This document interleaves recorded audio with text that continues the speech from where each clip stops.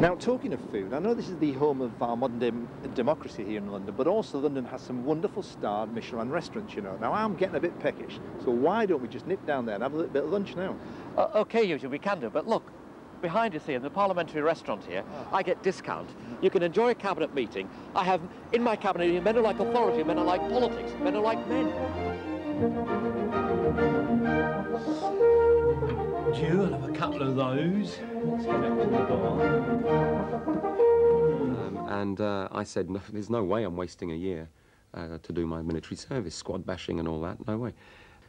So my father pulled a few strings, as you do, and managed to get me a place at the Élysée, the Palace de l'Élysée, cooking for President Giscard d'Estaing and then Mitterrand. Right. So I couldn't refuse, really. I mean, it's like the equivalent of going to cook for Tony Blair. Well, I don't know if it is Tony. Well, it could have been, but, well, it could have been me. And I don't particularly go for the French food, but there we are. Let's move that aside. But... Now, look, Dr. Michel, I wonder if I could possibly give you a hand with this operation today.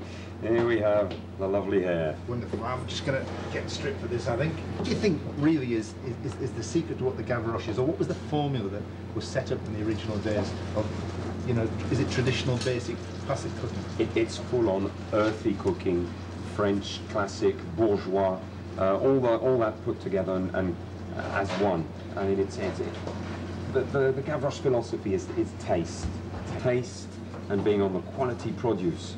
No gimmicks, no gimmicks on the plate. None of these funny little lines or dots of, you know, it's food. And then the rolling procedure. The rolling procedure. But dishes like this is why we don't have to advertise for staff. We have a waiting list of chefs because they come here to learn these kind of dishes.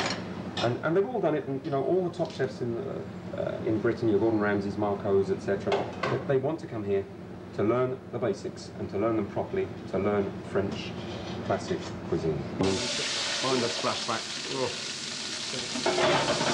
Will these need a bit of seasoning on this? Yep, bit of seasoning on there. Hello, Michel, how are you, man? Oh, you're looking right, you sandwich soap, you want to Go on, Are you sure? Get it, darling. That's enough. Are you sure? What about a bit of pepper? Ooh, isn't it good? I can smell it now. Ooh, I can smell it. I've got to get out of there. Right. I'm nearly there. Cook these bones off a bit, and then we'll put the hair in. Right, okay.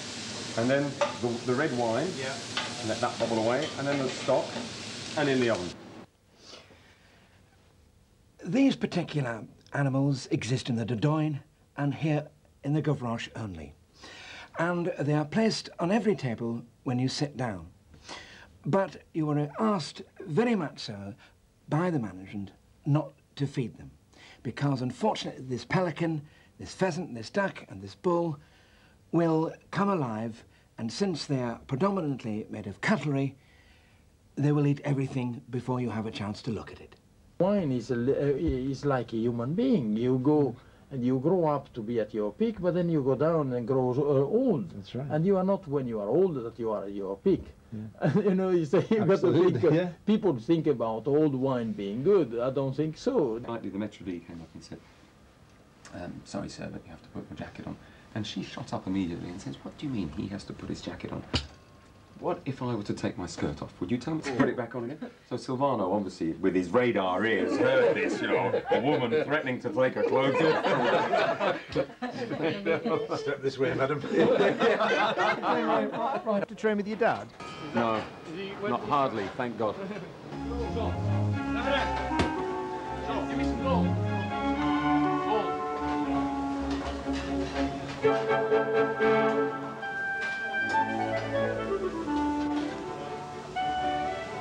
This is a nice steady evening. It can get hectic.